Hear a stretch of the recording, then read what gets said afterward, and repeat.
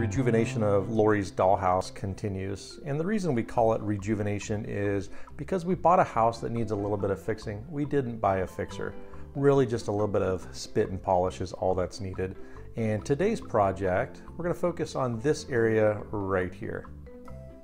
And what you're looking at is 134 years of just ultraviolet radiation from the sun, just absolutely killing these layers and layers of paint. And you can see the dead window glazing there as well. So at first my thought was, I'm going to use this chemical stripper, and this is a fairly non-caustic stripper. It worked okay, and it took about 2 days to take about half of the paint off of one window.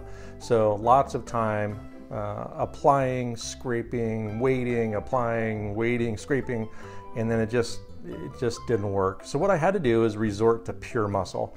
And when I used this paint scraper, I was able to do one window in about 6 minutes. And you can see here that it worked just fine on the window frames as well.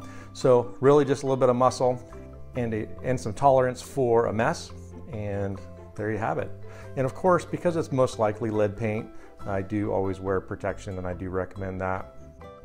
So after lots of brute strength and a little bit of cleanup with sandpaper, we're ready to apply several layers of fresh paint, and I just used a bare paint and primer exterior paint all in one, and that seemed to work okay for this project.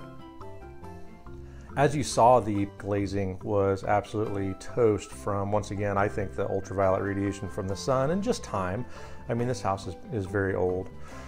I applied the window glazing, and what I didn't know is this stuff takes like 2 weeks to completely cure. So it's really soft. It is just like Play-Doh and pretty easy to apply, and then fairly easy to shape and form into place. And that's going to hold that window tight, but also create a weather tight barrier. So here's a random semi-pro tip for you. This was something I encountered during this project, but if you have a screw, let's say in your house or an old piece of furniture, and the hole is just stripped out, all it needs is just a little bit of material in the hole to kind of shim that hole up and give that screw something to hold on to. So here I'm using a toothpick. If it were a larger hole, maybe a matchstick would work as well. Of course, take the match head off. But the toothpick worked great here, and you can see the screw has now something to bite into and pull that trim piece tight.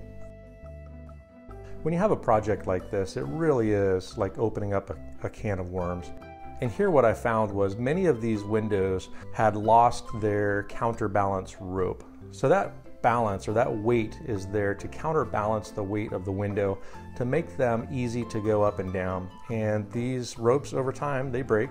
So I did have to restring quite a few of the ropes and a little bit of WD-40 on the pulleys.